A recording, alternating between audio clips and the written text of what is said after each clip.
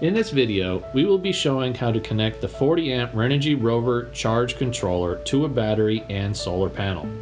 The Rover charger controller comes in a 20 amp, 30 amp, and 40 amp version.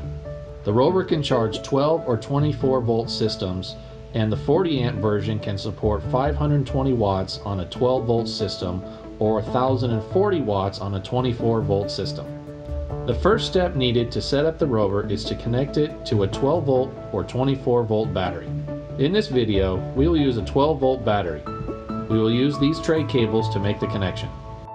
As you can see, the controller turned on once the battery was connected.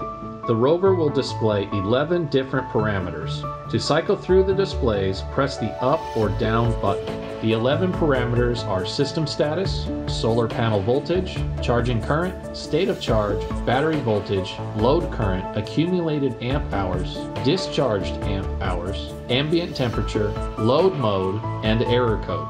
The next step is to set the battery type. The controller can charge sealed, gel, flooded, and lithium batteries. To change the battery type, highlight the main menu screen. Press and hold down the right arrow button until the battery type screen shows up. The default setting is SEL or sealed.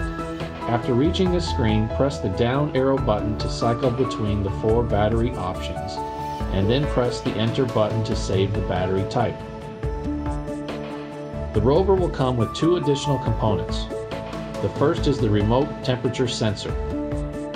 Connect this sensor to the label port on the controller and then place the sensor inside the battery compartment. The sensor can also be taped to one side of the battery. The Rover is compatible with the Renogy BT-1 Bluetooth module. The BT-1 module connects to the Rover using the RS-232 port. The Renogy BT allows for remote monitoring and parameter changing directly via the app. Download the Renogy BT app from your smartphone's app store. The final step is to connect the solar panel. We will use this adapter kit to connect the panel to the Rover. Once the panel is connected, the PV voltage will be shown on the LCD screen. We hope this video has helped you familiarize yourself with the Rover charge controller. Thank you for your purchase and have a wonderful day.